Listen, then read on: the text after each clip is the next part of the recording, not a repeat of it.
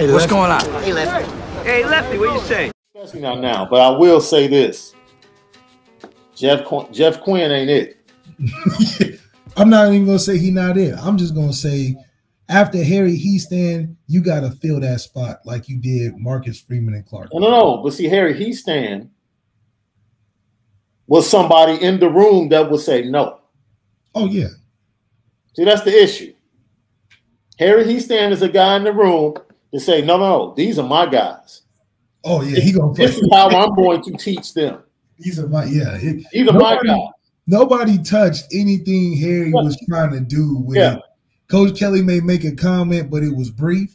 Yeah. And it was something, and Heastand never took offense to nothing. It was more, oh, they messing up? Let me go get on them. Because I know they're not doing that while I'm coaching them. Like, yo. Right. And it was copacetic. People understood what they was getting. The linemen didn't have a problem with it because they see him cashing out first rounders. I mean, they love him.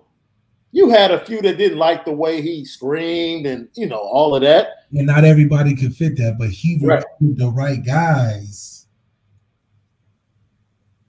And that didn't pan out, it's okay. It wasn't many. Right.